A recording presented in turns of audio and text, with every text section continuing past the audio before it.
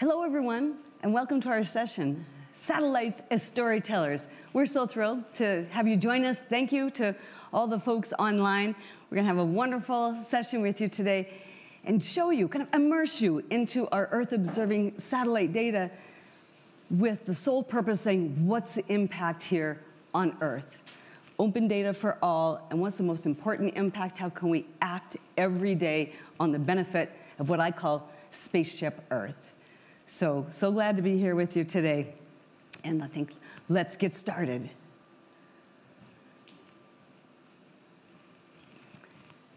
We have over 1,100 satellites orbiting Earth. They're in low Earth orbit. We call this eyes on Earth, looking down at all the vital signs, almost now in real time. You could serve up this data, just even on your phone. So what are we measuring? The vital signs.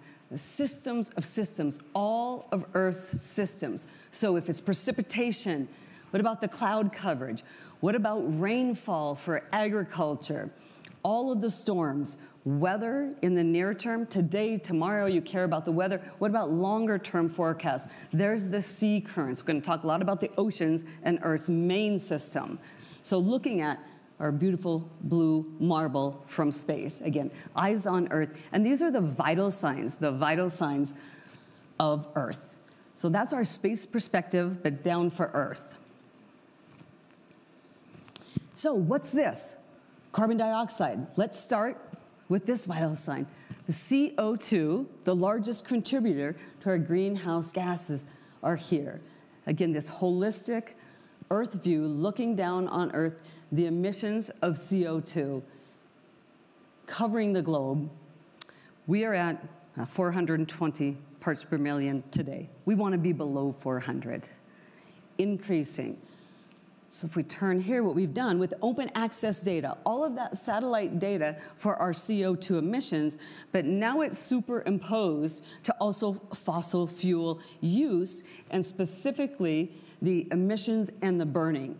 So now you have in real time coverage of the Earth, but the CO2 emissions, the burning of the fossil fuels, the largest contributor to greenhouse gases, and you can see it mapped across highlight the intensity across the entire globe. So I want to talk about temperature.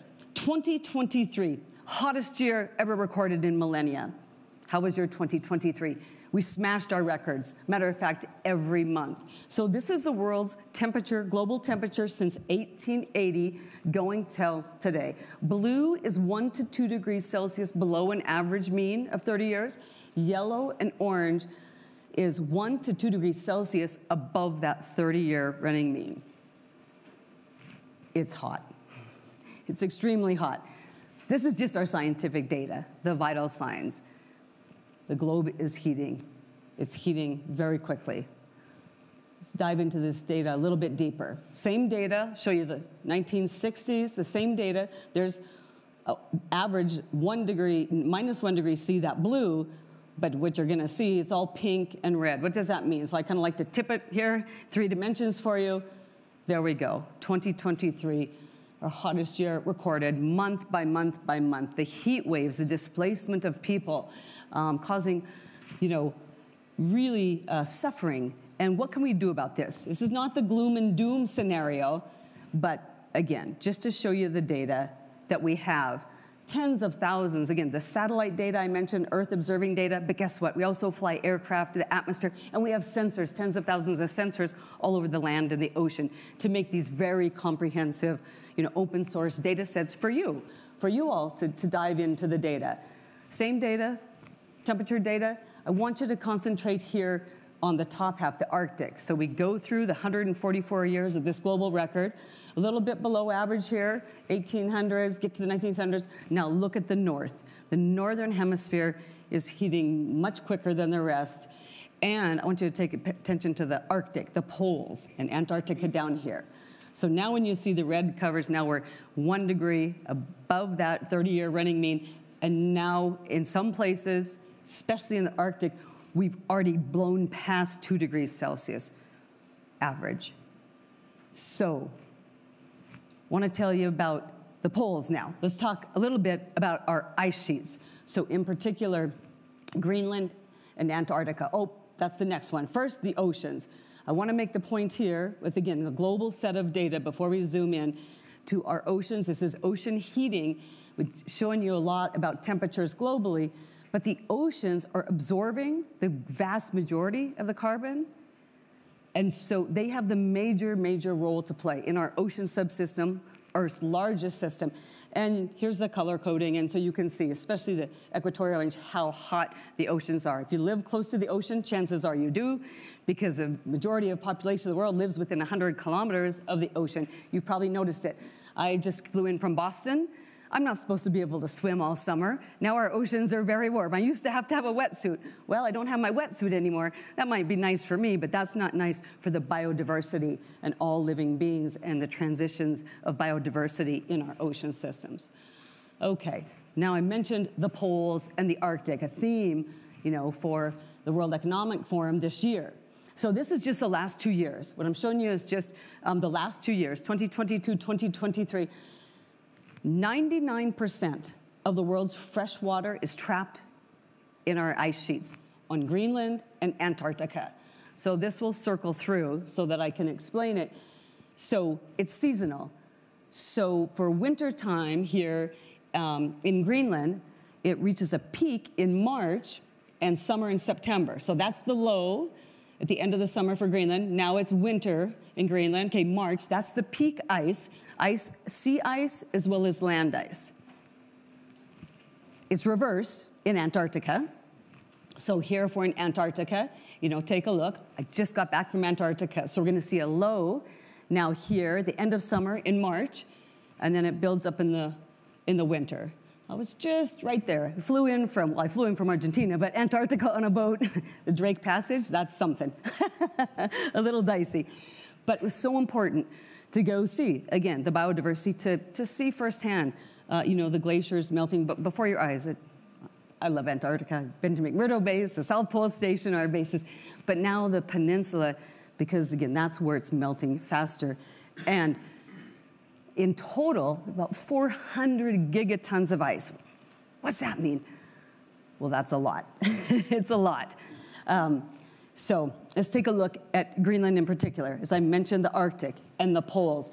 So this is the last 20 years, and we measure, the velocity, not just our glaciers melting.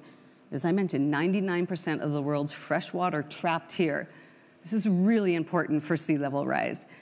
I showed you the oceans and heat because the expanding temperatures, that increases sea level rise. But now when we see our glaciers melting, and look at this, just the last 20 years, in terms of meters of water equivalent, this is how much Greenland is melting. We take our IceSat, is the satellite that measures this, every day. We're in polar orbit looking at these. So you can see here, I'm showing you every month in terms of the decline of the ice sheet here in Greenland.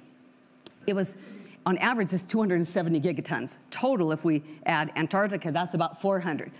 Well, how much is 400 gigatons per year? Well, that's the size of Texas and California combined in surface area. It's a lot of ice, hence leading to our sea level rise, and specifically in the last couple decades. Now, you might say, okay, well, it's a couple centimeters of sea level rise, yes? But it's accelerating. It's going up and exponential. That's why we're so concerned. So a lot of data, kind of immersing you in the data, these vital signs of global phenomena. We're all in it. Now I want to take you into an experience we call the Earth Mission Control, because we want to give people agency. What can you about it? It's not about the data. It's about transforming human behavior. It's about taking action. So jump into our virtual reality goggles. They're here. This is just a video. You see the globe. You see spaceship Earth. And then what I want you to do is, again, to have agency. You decide where you want to go in the world. It's educational, informing people about all of our satellites, as I've just mentioned briefly here. But then what you care about is where you live, where your people live, where your friends and family are. So you want to go anywhere you want. So okay, I care about water, or maybe rising sea levels because I'm in Boston. So the same data kind of that I've shown you is global data sets but then a narration, and this is in virtual reality, and so we design it with the components of the globe, those dashboards that you get to decide. Maybe you care about CO2. This is actually in Galveston, Texas, going into Houston, one of our largest cities, and looking at flooding data, looking at how is the sea rising. The next flood is coming to Houston, I guarantee you. I just can't tell you when. We'll talk a little bit more about that. What about island nations? This, I've picked Hawaii. Now, I put the Antarctic backdrop because I just got to see literally these glaciers melting last week, proof of evidence, but not everyone gets to go to Antarctica. We want to put you into the scene. We want to give people this experience. When you're looking at it in 360, it's very, very compelling. Very compelling. And I'll just pause and say, some friends and colleagues here too from the European Space Agency. Hi, Matthias, Joseph, great to see you. And we use these kind of simulations and this, Earth mission control, space mission control every day in our space research. At Mars, we're at Mars, right? Looking at the data, showing 360 views. So rather than just talking about it or having it here on the screen, if we immerse you in the data, now that gives you real agency. Now you can take an action. You're a decision maker. It's all about transitioning the data into humans taking action and transition. So this is now, let's go to Hawaii, talk about flooding a little bit more. When you're in the virtual reality or augmented reality, okay, there's your city, there's Honolulu, small version of it. Here's the dashboards again. What does sea level rise look like? I type in my zip code. I want to go to Honolulu. I want to go to Kailua, right where you live, so that it's very meaningful to you. Kind of page through the different dashboards. You just throw up the dashboards. And then we can all convene around the table. We actually call this the decision table. Now, what it's missing is the people. I need all of you and myself. You need the city planners. You need someone who lives right there to say, okay, what's the impact perhaps for me? And more importantly, what are the policy decisions? How do you get people out of harm's way? So again, it's interactive, 1.5, 1.8. We're going to go up to 3 meters, not centimeters. Now we're 3 meters. Because right now we have over 15 centimeters in Honolulu, Hawaii. And this is coming. This is the future that's coming. So what about urban planning? What's going to happen? So this really has the economic consequences that are amazing. This is $2 to $3 trillion per year because of natural disasters in a recent World Economic Forum report. But I think you need to be there, you need to go around the world, you need to really kind of see the data from this perspective. Okay, so we've used AI, machine learning for flooding. Again, to give people agency to what I call the pocket climate. I want you to have climate and the data I'm showing you right in your hand, so that it means something to you. So this is Houston, Texas again. These are real images up top. Pre-flooding, these are real images. Now we use machine learning, generative AI on the bottom. So this flood hasn't happened yet, but I know it's coming. So we want to give people agency, and there's a slider there, again, so you're in charge. So if that's your real estate, if that's your infrastructure, if that's your business, you're going to be underwater. So again, we can just show, we call this satellite imagery of the future. It's coming, and so we can put this literally in your hand so that you can make the best decisions. You can work with city planners so that everyone can, really this is about saving lives, keeping people safe, getting you out of harm's way. Want to jump to my last little section here on fires. If you haven't seen the flood recently, well, guess what? I bet you've been affected by a fire, or your friends and family. Because we've also just come out of the worst fire season that we've had. So this is actually now looking at real-time fires across the world. So I want to give one example, deep dive. This is Yellowstone. This is Yellowstone National Park. And it's, from over 20 years ago. You might recall or have heard of the Great Fire in our national park of Yellowstone in Montana, Wyoming. I'm from Montana originally. This was sad. This was incredibly sad. Really burned like crazy. That's the red. You see the red. But the reason I showed it to you, guess what? It has recovered. It has recovered. Now you'll see the green coming in. So over these 2 decades, we see the replenishment of the trees. You see the greening. We see a few more fires. The fires are here in red. But I want to make sure that, we have some hope. We have some optimism. We have this future that if we take control, if we kind of, again, immerse ourselves in the data, understand the data, it's just the scientific data, and then we say, what's the important thing? The important thing is the people and our decisions. What are our decisions? What are our actions every day that we're gonna take on behalf of all biodiversity, all of our oceans, as well as people here on Earth to relieve the suffering? And all that temperature data, 2023, hottest year we've ever had. Guess what? It's the coolest year of the next 100 years. So we're here. This is how, our Earth observing satellite, we can immerse people in the data, but we can give people agency. What decisions should we be making for the betterment, of our local communities, but globally overall? I'm optimistic. I think we can do this. And now I have the great pleasure to welcome a colleague and a friend. Zach's going to join us here on stage and give a little bit of presentation. Zach runs DC VC Venture Capital, has been investing heavily into Earth observing data, satellite data for Earth, specifically for Earth. He's an expert and interested in the energy transition, using space data for Earth, also a little bit of nuclear fusion. So Zach, thank you so much for joining and welcome. Thanks, Dave. Thanks, David. Great, what a great talk. So hey guys, yeah, I'm a early stage deep tech investor, and my role is to talk about commercialization of Earth observation data. And as a deep tech investor, the name of the game is commercialization. We take the old Steve Jobs quote of real artists ship, and we say real deep tech entrepreneurs commercialize, because it's not enough to have a cool technological breakthrough. And so I'll sort of frame the talk with sort of two thoughts on commercializing Earth observation data. So one, there's a plunging cost of being able to launch stuff into orbit. So you can do really terrific things in orbit these days, but still you need to find someone down on the planet that's willing to pay for it. That's number one. And number two is that the largest purchasers of Earth observation data are large governments, with the largest being the US government. So if you're thinking about commercializing Earth observation data, that needs to have the G20 in your roadmap, because they are such large purchasers. So my first slide here, this is a picture of Poyang Lake in central China, in rural China. It's China's largest freshwater lake, and this is sort of 1 year apart. And this lake is crucial for the local rice cultivation. And this was from 2021 to 2022, massive drought. And obviously a huge impact on the local farmers. And this is in a rural area, so without Earth observation data, you're not able to monitor that.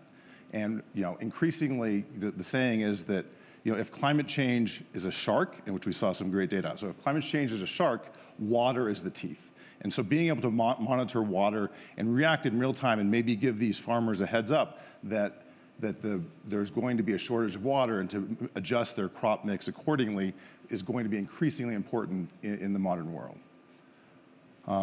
This next one, if you guys recall, a few years ago when the oil tanker managed to get itself lodged in the Suez Canal. And that was a big deal, right? It actually snarled supply chains pretty quickly, because we're living in an increasingly interconnected world. And to monitor and manage an interconnected world, you really need Earth observation data to be able to react to this and stuff in real time. This is a picture from Capella Space. And the cool fact about this was taken at night. And so I like to say no photons were harmed in the making of this picture, because Capella uses a technology called synthetic aperture radar. So they're just actually using radar from space to look down at the Earth and actually be able to perceive things through clouds or at night, or just when there's no light available. So this is actually pretty cool imagery, and you can imagine there's lots of use cases for when you need to see stuff on the surface of the planet when the sun's not shining or when it's cloudy. And my third example, obviously climate change. We've talked about that a little bit, but over half the variables we need to track in order to track climate change can only be tracked from space. And this is a cool partnership between Planet Labs and Carbon Mapper. And this is actually taking measuring and taking a survey of all the above ground carbon. So how much carbon do we actually have above ground? And this is sort of, you can see there are things, obviously there's the big rainforests in place where there's the big forest, but they actually can track this down to the region. to the landscape and actually down to the individual tree level, and you can crunch and just basically calculate the amount of carbon that we're storing above ground. We obviously need a lot more trees to help draw down. There's many other problems that we need to solve in the climate change, but this being able to manage and understand how much carbon we currently have above ground really will help manage that. And sort of in the face of climate change, we need sort of every tool in our toolkit needs to be developed, and this is actually a terrific one just to be able to understand where we are. And with that, so those are 3 great commercialization use cases: water, just imagery sort of at all times of day, and also above ground carbon for climate change. And with that, I think David and I can take some Q&A. So thank you, guys. Guess what? It's open for audience Q&A as well. I was gonna let you get your questions here. I'm not sure if we have mics. We can pass around a mic, hopefully. What are you thinking about? We wanted to take you from Earth observing data, from space data, all the way down to ground, everywhere, take a tour everywhere in the world, make sure to highlight our polar regions, and then take you, think about more locally. How does it affect you, your businesses, your family, your friends? I'll kick it off. So good. We can talk to each other, but we are looking to you as well. So I'm excited to get my demo out there in the lobby afterwards. But how is this? Is this live? How is this being manifest? Who's using it now? And where are you in the sort of launch process? Thank you. So I'm from MIT and the MIT Media Lab, and so it's a design tool for us. It's a design tool, build these out in virtual reality, augmented reality, again, to really immerse you. It's completely compelling, but it's also a lot cheaper than what I call these Earth mission controls or pop-up Earth mission controls. Tonight I get to talk, to the high school students. So guess what? We want to bring all the data to them. You know how smart they are. They want to make these decisions. They're the future leaders.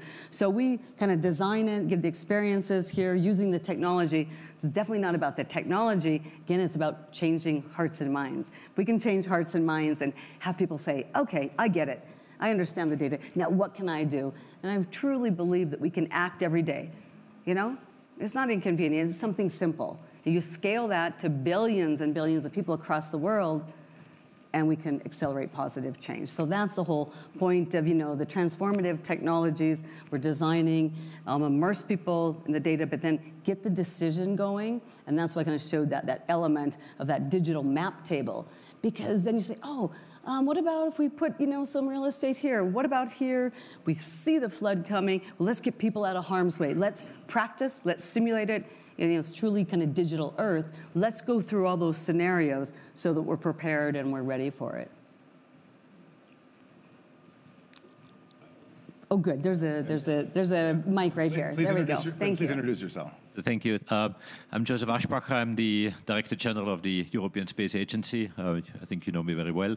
I used to be in charge of Earth observation, as you know, before becoming DG of ESA.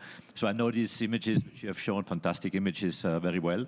But my question is more, where do you see, first of all, I think today we have an enormous set of data. We have observations from some of the best satellites. By the way, Europe also contributes a lot to the Copernicus program, as you know. But we have fantastic observations. But what is your next projection? Where do you see what is coming next? A question to you, but also to you then from a commercial perspective. Sometimes people say in space, of course, we have the commercialization of telecoms through all the services that are there. Navigation, of course, has a huge commercial potential and development, and Earth observation is next. So where do you see, from an investment point of view, the main trends, the main opportunities, and what do you do from your perspective in order to stimulate it, make it grow, and make it happen? Great. So I'll start, kind of from the science, the technology, from the government's perspective and academia. It's amazing. These used to take years and years, these huge comprehensive data sets, and you would wait, and then as academics, we'd publish a paper. Now, it's daily. And it has to be trusted data. That's why I wanted to show at least a little bit of AI machine learning. These are open data sets, so everyone can take the data, replicate them. So that's really important. We start from not just the amount of data, but the trusted data, kind of how it's curated, how we're going from the hyper to the local, put it in everyone's hand, kind of open source, citizen science we're very fond of. Let everyone participate, put everyone kind of in that Earth mission control because they make us all better. So that's where I take it from. It's amazing how precise the data is getting in your example of down to the tree level. So you can really zoom in, understanding the big picture. Astronauts all go into space. Guess what? They look down on Earth, the overview effect. Every single one is transitioned, mentally, physically saying, look at that beautiful spaceship Earth. And so they just have that. And can we give that to everyone? That's what so we share the data. Everyone's an astronaut. We've lived through the pandemic. We survived. You've been in isolated, confined environments. And now when we reflect and have that perspective about looking down on our beautiful Earth. So that's for me, the real time, the precision, letting people, give them agency to play around with the data, help us even with new discoveries. And that's why I'm super optimistic, because it's just the most exciting thing I work on every day is like, what are those positive actions that we can take, get this in the hands of all of our academics, all of our students growing up, all of our policymakers, all of our government officials. Now I'll hand it over to the economic the industry perspective. So yeah, I mean, just even a handful of decades ago, Earth observation data was only available to the biggest governments. And that's because Earth observation satellites were the size of Volkswagen buses, and it took decades and tens of millions of dollars or hundreds of millions of dollars to launch these things. Now they're the size of a loaf of bread. You can launch these things almost continuously with private launch, with publicly funded launches, and now the data is not just available to government, but it's available to everyone. And really the goal is to make the world transparent. So now everyone sort of has the equal footing and can see the Earth and can see the changes. It's also of a different granularity. So it used to be that the spy agencies could see very precisely. They had big telescopes, so they could see really down.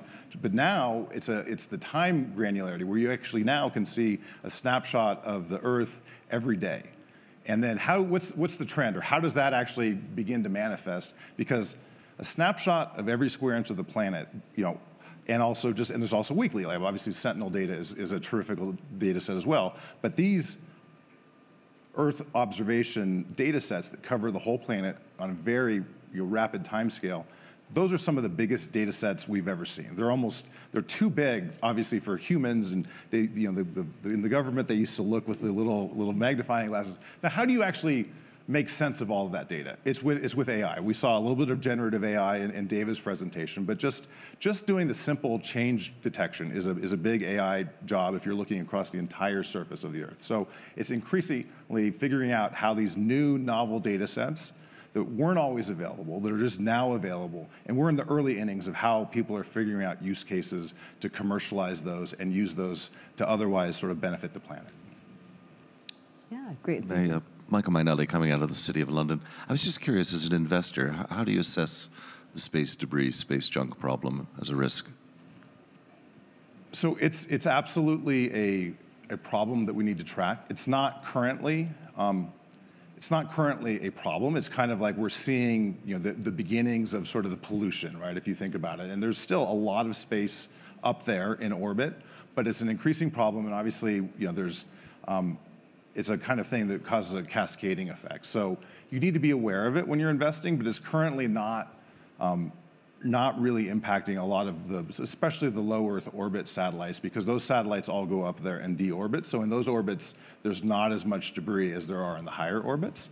But there's also very plausible techniques to sort of ameliorate that, of just sort of ground-based lasers that sort of slow stuff down so it actually then deorbits. But it's something we need to track. We need sort of global participation, and we need global multi-stakeholder cooperation to make sure it doesn't become out of control, because obviously having the ability to observe the Earth and have communications in space is very important. Yeah, and I might just add, and we need the standards and the policy.